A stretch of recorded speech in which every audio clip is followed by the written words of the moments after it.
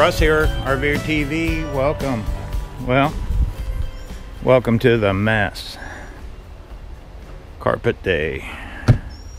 You can see, got it pretty much cleaned out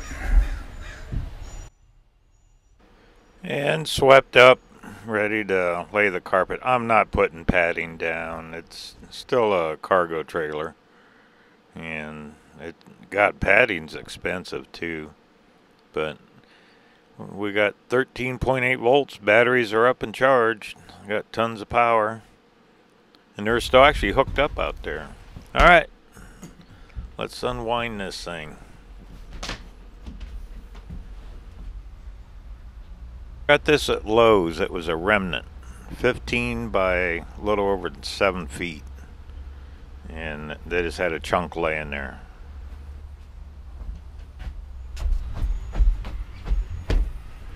Okay, got it rolled out, kind of scooting it around with my feet. Let it lay here a little bit, and I'll get cutting on this thing. Pretty simple install. I mean, it's just one piece. Alright, first cut.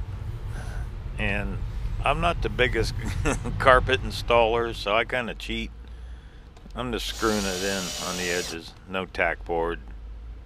You know, it'll be good enough for now. It'll hold it in place. There you go. I got a little more trimming, but it looks pretty good. I mean, that's pretty nice carpet, really. Be good enough. Scooby will like it.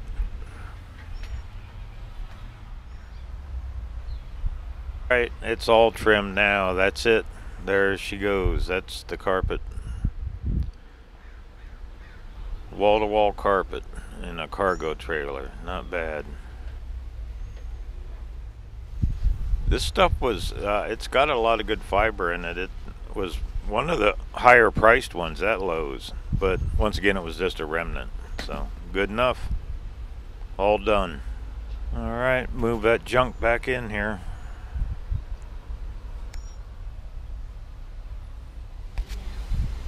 Okay, I got the stuff in. I slid the batteries up a little bit. That's about where they're gonna sit. I got a frame I'm gonna make. Put the bed and couch over that. I'll show you here. Check it out. This is a Futon from Ikea. I got it on Craigslist. This lady was getting rid of it. Never used. It's still brand new.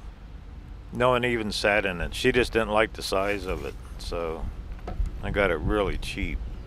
Anyway, I'm building this frame here. I got to raise it up to get over top of the batteries, so it'll sit 11 inches. Plus, if my idea is right, I'm hoping it'll be able to open in the trailer. Hopefully that'll slide along that wood.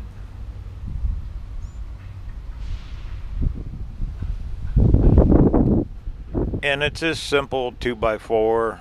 Putting a few screws in it, and then I'll put the legs on the front, and then on the back I'm just going to use brackets to attach it to the wall. Once again, trying to keep as much weight out of this as possible, and it'll straddle the batteries, and by raising it up it should sit over top of them okay.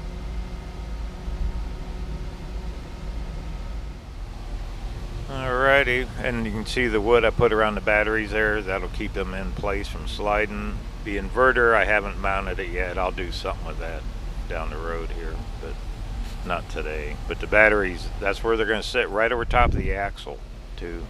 Oh yeah, look at my highly trained attack dog here. She's really in her attack mode, you can tell.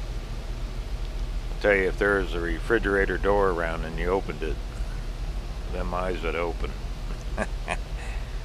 Okay, let her rest. Right in front of the cooler, too.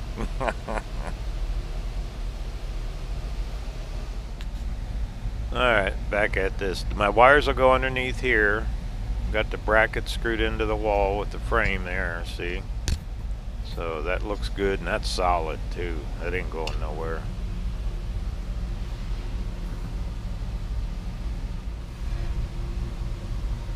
There's my clearance. I laid this board across. I got, see that? About 1.5 inches or so above the batteries. Perfect. That is absolutely perfect right there.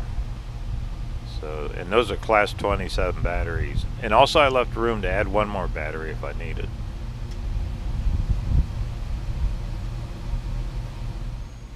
Okay, moment of truth. Here it is. It's sitting on top of the frame. It's in place. Looks good. It's a little bit away from the wall. I like that.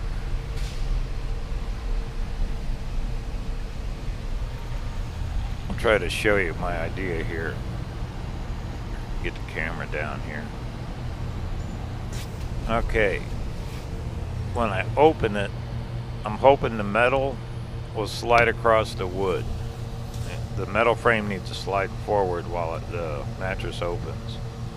So right there, hopefully that'll slide. Okay, I'm gonna do this one-handed. Pull it forward, latch out. Will it open? Boom! Got a bed. How about that?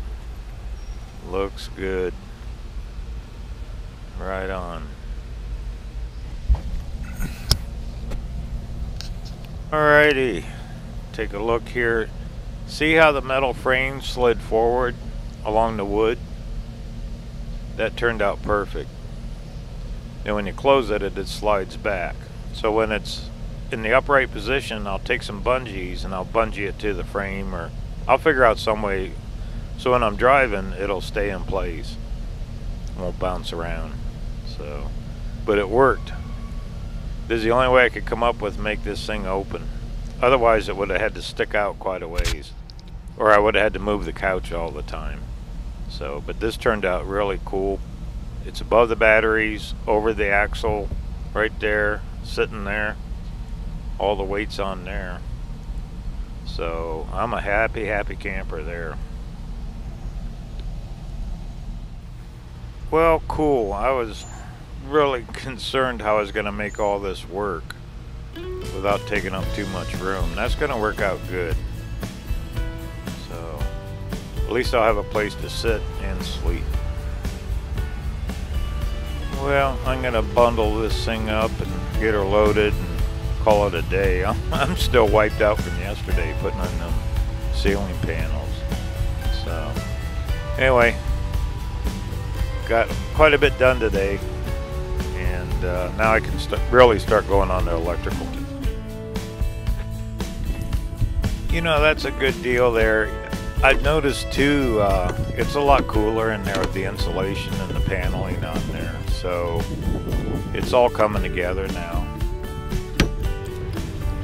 Well, I can set the other cabinets, start really laying this thing out and get some wiring done now. It's on its way. Alright, this is Russ. I'm going to sign off now. I hope everyone has a great day, and don't forget to travel safe.